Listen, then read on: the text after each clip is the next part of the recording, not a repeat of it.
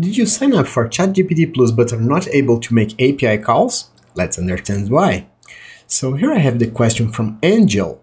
I subscribe to ChatGPT Plus but I'm not able to make API calls. Why? Hi Angel, thank you so much for your question. And well, you gotta remember that ChatGPT Plus, which is the web interface, is a different product from the API. So when you subscribe to ChatGPT Plus and you pay the price for it, you will not be able to make API calls.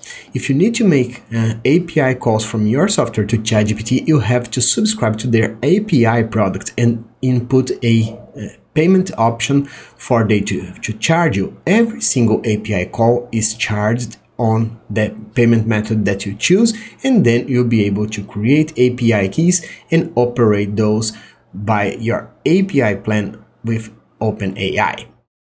So, if you found this video helpful, please click the like button and consider subscribing to the channel so you can help us grow.